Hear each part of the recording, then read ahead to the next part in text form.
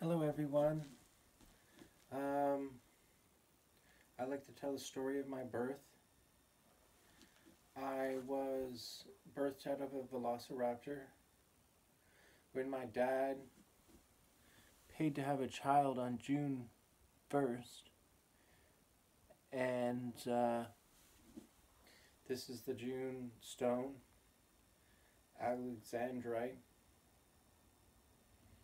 He wore this stone for a while and managed to conceive a child in a Velociraptor when a Velociraptor ate into him, first consuming his penis and then kind of ate the rest of him.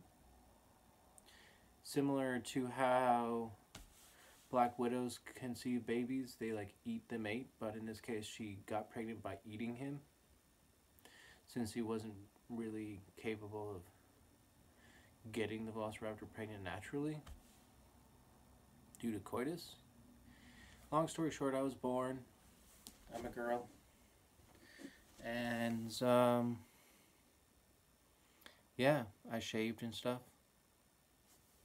Thank you.